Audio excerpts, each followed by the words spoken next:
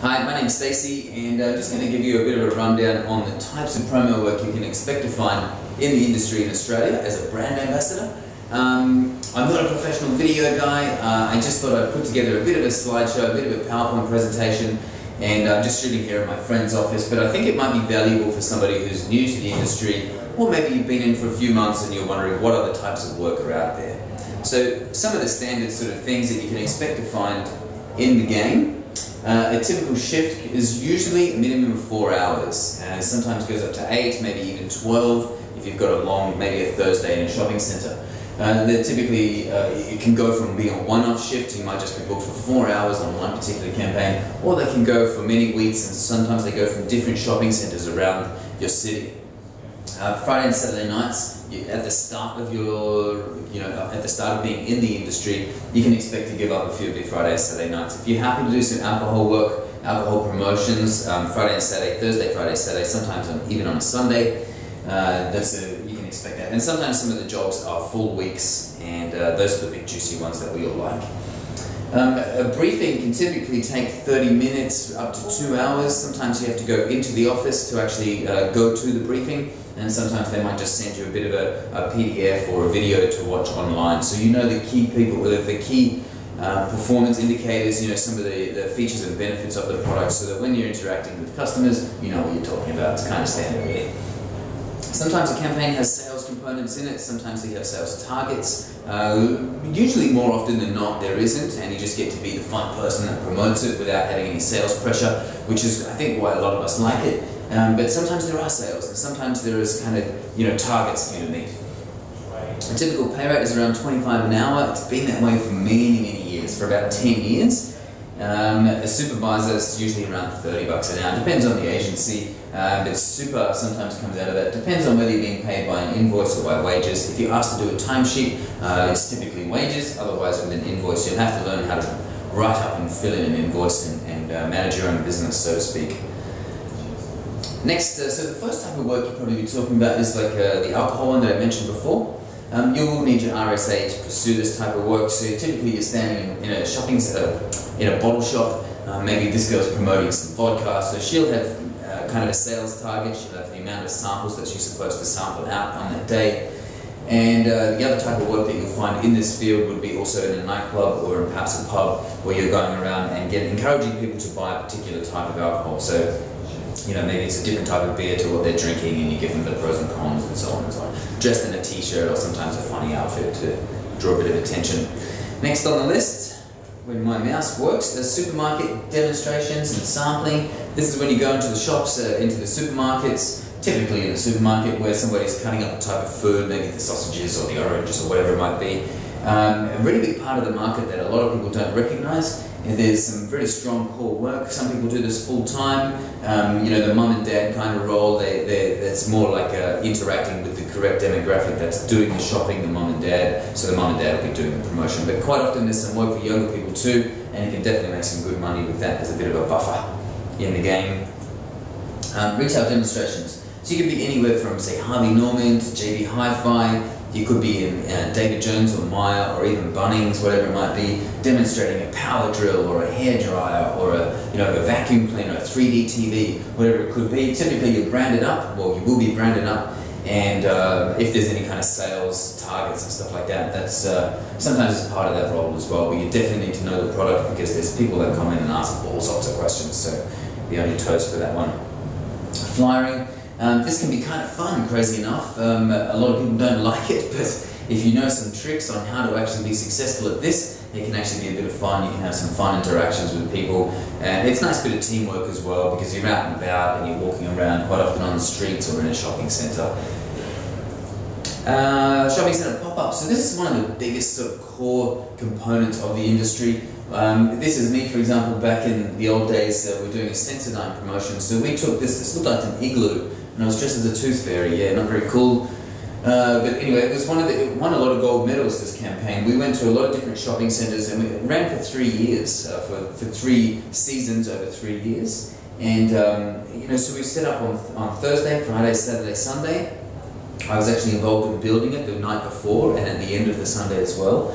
Same with this one here for 3D TVs. When we teamed up with Sony and PlayStation and launched the 3D TVs, so we got to stand around and actually play computer games, 3D computer games for, I think this was about 6 weeks, and we went to different shopping centres again. So you've seen these before in Westfield and whatever, and this is where you get Thursday, Friday, Saturday, Sunday. So you can make like $1,000 in 4 days doing something cool where you don't necessarily have sales targets. Sometimes there's a gift with purchase component.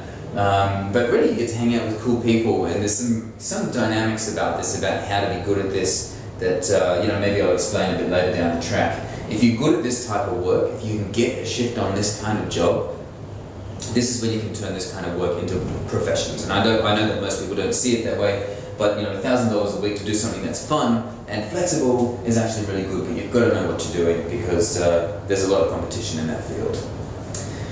Transit sampling, so this is when you sometimes have groups from 20 all the way up to 50 people. I've given away 20,000 cans of Coke.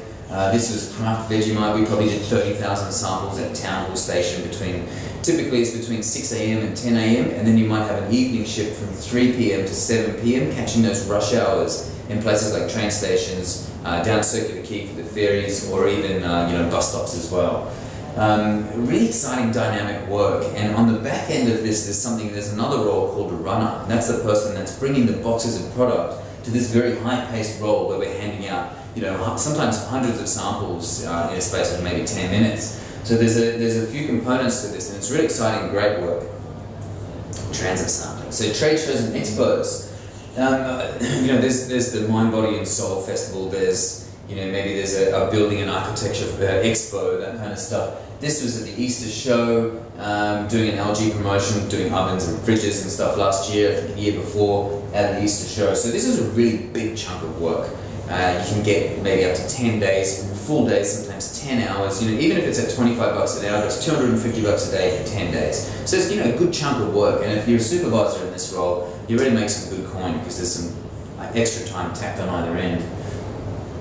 There's a lot of other promo people working throughout the day as well, so they'll be on other stands, so you get to go and say hi to other people. But the key to this is really just a massive chunk of work all at once. You can make maybe $2,000 to $3,000 in one campaign, which can give you a pretty decent holiday for most of us, which is great. Festivals. So I ran this thing out of Tamworth Country Music Festival for a few years. We had 10 people roaming the streets demonstrating phones out of Tamworth. So that's a really cool festival job that we got to do. Other stuff you might have, maybe the horse races, maybe a Mother's Day fun run, Big Day Out, for example, here. You've probably been to Big Day Out and seen the V promotion, or maybe the Dynasty. Those things have been going for a long time. If you're working on one of those jobs, don't expect to be going to the party, because you've probably got to have your head down, smashing out lots of product. There's billions of people wanting to interact with you, so it's a very busy day, some great teamwork, and it's typically a really long day, so you make some good coin, and you might get to go out and have a look at the fun during your lunch break as well, so that's kind of cool. Guerrilla sampling, this is when you jump in, typically in a branded car or a branded, we're in branded shirts. We had some crazy vehicle with us on this as well. We've been out here with Nivea, and we're handing out different sprays to a select group of people. I believe this one was just for men, it's Nivea for men. So we were roaming around different parts of the city, and the supervisor will choose where you pull over, you jump out, you kind of surprise people on their shopping day or in their day at work or whatever it is. So it can be kind of fun. We were demonstrating phones here, walking around Darling Harbour, dressed like we were on some hunting thing, I don't even know. But that's guerrilla sampling. It's a pretty common part of the game as well. Interstate tours, so towards the end, if you've done a few, maybe a couple of years, if you're amazing, you might get a bit of a tour job earlier on in your line of work. I ended up doing this sort of stuff for about 5 years, and I absolutely loved it. I got to take a 5-month tour for Volkswagen all around Australia. I did a 1-year campaign for Westpac, where I went to pretty much all the small cities and towns throughout Australia again. This one we went to probably about 20 different towns throughout Victoria, South Australia, New South Wales, giving away packets of Tim Tams. I've done other tours up the East Coast, and it really is an excellent line of work.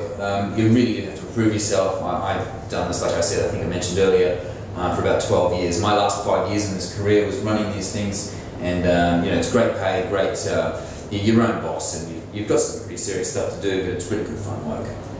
Some other roles that you can encounter. So like I mentioned earlier with that transit thing, you can be a runner where your job is to take the boxes from the van or the truck to the activation. And that's nice and physical. You get to hang out with the cool guys and the cool girls. You get to be part of that highly, really dynamic sort of space. If you can drive, it's a really good role as well. You can actually tack on a couple of extra hours to your campaign by being the driver that takes the product and the stand to the site and then helps bring it back to the warehouse afterwards. So drivers are key. Driver and runner are very key parts. If you have some building skills, you may be invited to help actually build the stand and pull it down at the end of the activation as well. If you have some makeup skills, you can work in places like David Jones and Maya. There's some promo agencies in Sydney especially that have a very strong specialist sort of niche in that field. You can do fragrances and makeup, that sort of stuff. Food handling, if you have some experience working with food, maybe you're a chef or a kitchen hand or something, you can actually be on a campaign as the specialist in the food thing. Working with children, if you have some experience in a certificate saying that you're allowed to work with children, that's a great opportunity too. You can get some extra pay, or you can get some niche jobs, maybe you're promoting baby food or nappies or whatever, I don't know. Technical and IT, if you are particularly good at technical stuff, I've got some friends who've been working for, say, Samsung, for example, for many, many months in a row just because their technical expertise was really good, so be aware of that. And character and costume, this is a great way to dress up like an idiot, nobody knows who you are, and you can bounce around and get paid extra to be a character as well, in a costume or something. Some specialist roles. If you have some other skills, maybe you do breakdancing, juggling, skater, BMX rider, whatever it could be. And even especially dancing. If you have those skills, make sure that your agency or the agencies that you work for know. Most people work for a variety of agencies, by the way. It's not necessarily the best way to go, but that's kind of common. Being an MC and a presenter is another little niche market in this field. If you have a microphone on and you're talking at the promotion, you can actually develop a bit of a profile and end up being a professional MC and a presenter. I've seen that happen for a few people. If you have some delightful skills with people, you can be a hostess dressed in a tuxedo, maybe in a fancy red cocktail dress or something. That's a bit of a thing that comes up too. Visual merchandising and mystery shopper, that sort of stuff is also part of this industry. I've been asked to do both of those many times. After a few months, if you've really proven yourself, maybe after a year, if you've done a number of shifts and you're on time and you're well presented and you do the things you're asked to do, you might be offered the opportunity to be a supervisor or what's called an in-field manager.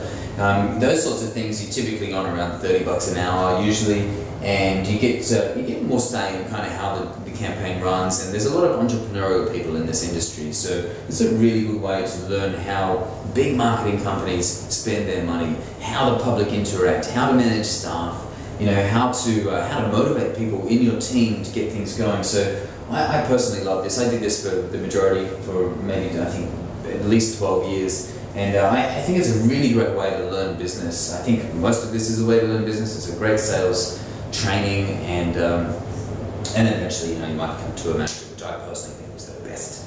So, although there's a lot in there, I know that there's probably some stuff that's missing. So, if you do have some feedback, please let me know. I'm here to serve you. I'm here to help you guys. I actually want to really improve this industry. I'm quite loyal. I've got a lot of friends that run the agencies. I've got a lot of friends who work up in those big marketing companies, and even some people who are the clients.